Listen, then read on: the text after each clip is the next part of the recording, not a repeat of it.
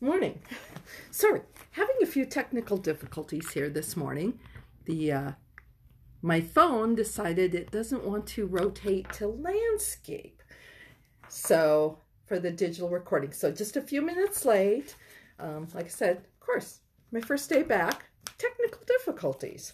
As Pastor said the other day, the new Christ in our homes are here. We'll get them out today, so you can pick them up on Sunday or have someone pick a copy up for you and deliver it. So today's reading is from Isaiah 32, and we'll start reading. Join me in follow along in your Bible, or just sit back and listen. See, a king will reign in righteousness, and princes will rule with justice. Each will be like a hiding place from the wind, a covert from the tempest. Like streams of water in a dry place, like the shade of a great rock in a weary land. Then the eyes of those who have sight will not be closed, and the ears of those who have hearing will listen. The minds of the rash will have good judgment, and the tongues of stammerers will speak readily and distinctly. A fool will no longer be called noble, nor a villain said to be honorable. For fools speak folly, and their minds plot iniquity, to practice ungodliness, to utter error concerning the Lord, to leave the craving of the hungry unsatisfied, and to deprive the thirsty of drink. The villainies of villains are evil. They despise wicked devices, to ruin the poor with lying words, even when the plea of the needy is right. But those who are noble plan noble things, and by noble things they stand. The devotion today is entitled Hope for Righteousness and Peace. On verse 1, see, a king will reign in righteousness, and princes will rule with justice.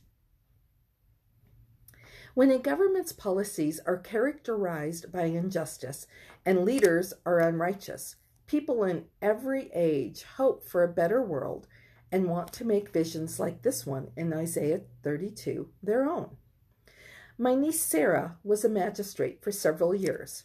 Her job often involved working with families in turmoil. On the desk of her mentor, another Christian judge, was a helpful note titled, Rules for Being a Good Judge. Stay humble. Pray. Don't be lazy. Keep a calm demeanor. Sarah told me that remaining calm was especially important when people were angry or disrespectful in her courtroom. In working toward being a righteous judge, she practiced mindfulness and prayed that she could listen to each person in front of her. Her hope was to make the best possible decision in each case for the sake of the children or family involved.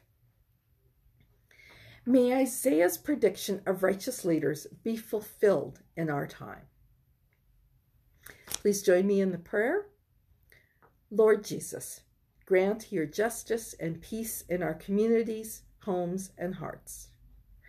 And throughout your day, the prayer concern is for safe homes and schools for children, especially in this time of COVID still. So thank you for joining me. Join us for worship Sunday digitally at 9 a.m. on Facebook and YouTube. They'll be on the lawn at 9 o'clock and in the sanctuary at 10:15 this Sunday.